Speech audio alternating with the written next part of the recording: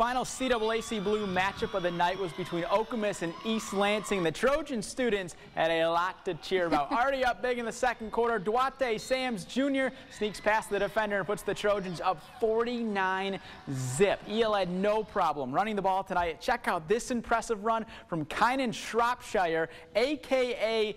Deuce. He changes direction, sees nothing but open field in front of him. It's a 45-yard touchdown to put East Lansing up 56-0 at halftime. They go on to win 70-zip, and next up for EL is a trip to DeWitt.